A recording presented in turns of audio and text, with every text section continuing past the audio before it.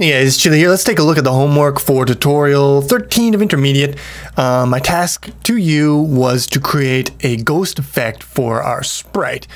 So what I've done here is I have copied another version, another set of functions for draw sprite here. Now we got draw sprite ghost. And the parameters are going to be exactly the same as the parameters for draw sprite, because we only need the chroma value. We don't need any other parameter here. So we do that, and then we copy out a set for here. We also probably want to do draw sprite ghost for all of these to make them obviously link up to the stuff in the header file. So we do that, ghost, and there we go.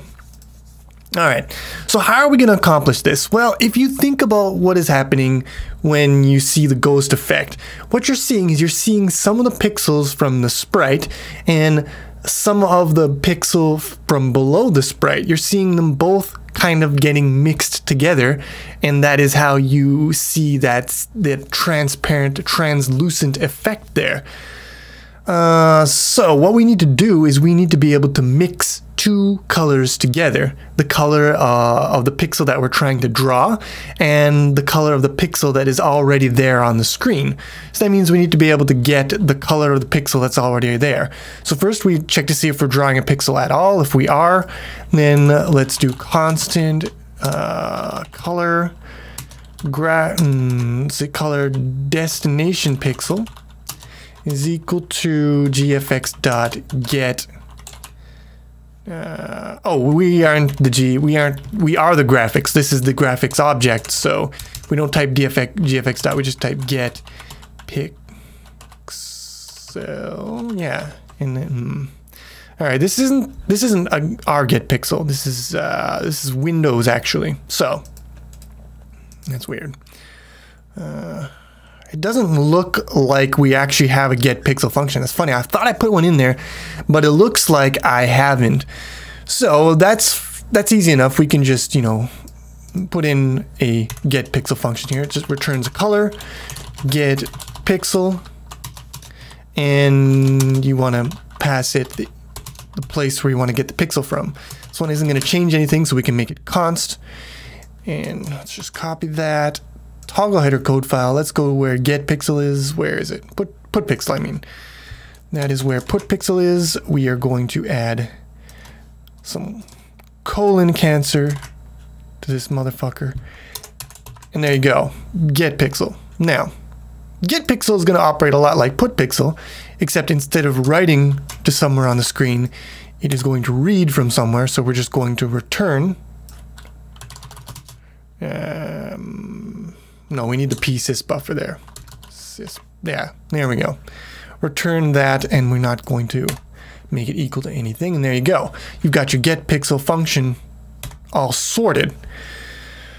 That wasn't so hard, now was it? Now we want to get pixel, and get pixel is going to be. Let's create a few other constants here. We're going to go constant int x destination is equal to, and that is going to be this one, I believe. Source rect. Yeah, that seems about right. And constant int y destination is equal to. Yeah, we'll just copy this, put that in there. So now we can pre-calculate our x destination or y destination. We get the pixels from x dest and y dest. And now comes the fun part. We've got to mix that shit together. So let's do constant color blended pixel is equal to color, and like that. All right, so we could just do, you know, that would be fine as well. Now we're gonna have unsigned sig ned cars. And how do we mix two pixels together? I mean, well, first let's think about how we would mix two numbers together. If you want to mix a number and another number, you want to get a number that is intermediate between the two numbers, you take the average, which is you add them together and you divide by 2. Now, a color isn't a single number, it's 3 numbers, right? Red, green, blue. all we have to do is mix the corresponding numbers between the two colors. So for red, we take the average of their two reds. For green, we take the average of their two greens. Same for blue. So to do that, we just do, let's see here. So we do destination pixel dot get r plus source pixel dot get r, and we're going to want to divide that shit by 2. So we'll divide by 2, and there you go, we've got our first channel. Now to get the rest of them, we just gotta paste. We can get rid of this if we like to. We can put a semicolon there. You can dance if you want to. We can't select them all and change them because they all got to be different. So this one's going to be G, this one's going to be B, and here we got a G. That's not a G, that's a B. That would be a problem. That would be a problem. Unsigned car. There we go. We got our blended pixel now, and all we got to do is, instead of writing the source pixel now, we just write the blended pixel, and hopefully this will work. I have hopes for it, but we need to actually put it in somewhere where it's being used. So animation,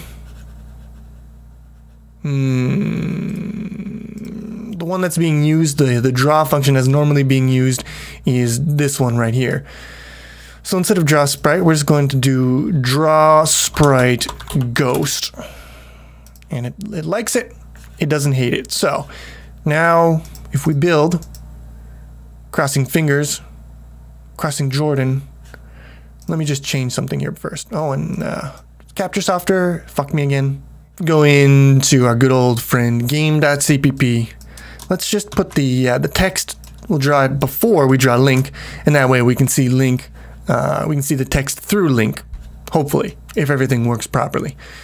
All right, let's build that again. And Becky, let me. That's not good. All right, so why are you not drawing with the proper effect? Never forget the dangers of copy paste. So we copy and pasted these guys here, these wrapper functions and this function, and we changed the names. But the wrapper functions are calling another function. We didn't change that one, did we? So ghost, please call it ghost. Who you gonna call? We're gonna call them Ghostbusters.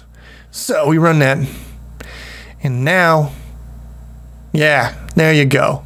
Beautiful. You can see link shining through the sprite here. No, wait. You can see the font shining through link. That's better. And there you go. You got your ghost effect all sorted. Now you might be looking at this and saying, Chili, we're getting a fuck ton of draw sprite functions in here. I mean, do we got to add 3 functions for every different effect we want to use? And to that I say, hold that thought, because I got something coming in the next video that I think will be relevant to your interests. But until then, I'm Chili, and I'll see you soon with some more C++.